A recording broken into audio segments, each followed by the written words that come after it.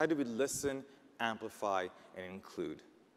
Have you ever sat in a restaurant, and it's a crowded restaurant, it's really loud, and all of a sudden you hear your name, right, out of the noise? What happens? How come you can all of a sudden hear your name over the din? Well, our brains take in a huge amount of information, but in order to make us sane, they filter a lot of it out. And then there's special neurons that only let in information if it's surprising. They're the surprise neurons. How did we create surprise neurons from an organizational perspective? And this is how trash cans are saving lives in hospitals. So I'm sorry this is a little gross, but anybody recognize what this is? This is antibiotic-resistant staph infection. And we've known how to treat this since the 1800s.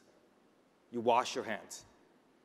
More people die from the spread of MRSA, antibiotic-resistant staph infection, than from HIV/AIDS every year. Hospitals like the Albert Einstein Medical Center in Philadelphia have realized that people are dying because of MRSA. So they put up signs reminding people to wash their hands. Anybody thinks that these signs worked? Nope. So they put up bigger signs, right? Colorful signs. Anybody thinks that those worked? So they put up kind of funny signs. And those didn't work. And ultimately, they sent doctors to half-day-long trainings about how to wash their hands. None of it worked. Any of this sound familiar, by the way? Information does not change behavior. I'll repeat it. Information does not change behavior.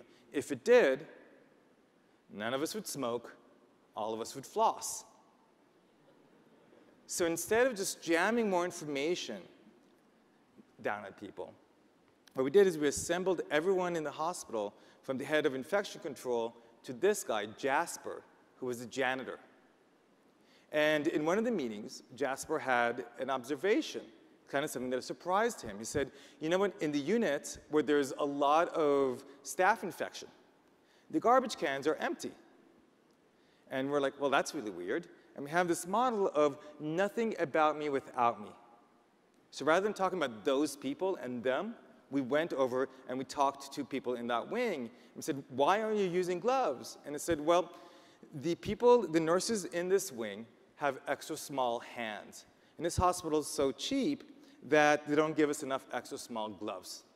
And we said, well, what if we give you more extra small gloves? And they said, well, of course, we'd use them. So the janitor busts out a pen, writes down his number. Every time they run out of extra small gloves, they call him. It's small incremental changes like that that reduced the level of hospital-acquired infection by 70%, 70% in 1 year. Now, it's not to say that every wing should have had extra small gloves, nor is it to say that Jasper, the janitor, should be made the head of infection control. But it's this continual process of how do we run our half-hour, hour-long meetings, and how do we listen to the voices inside the room that might have the answer depending on the context of the situation.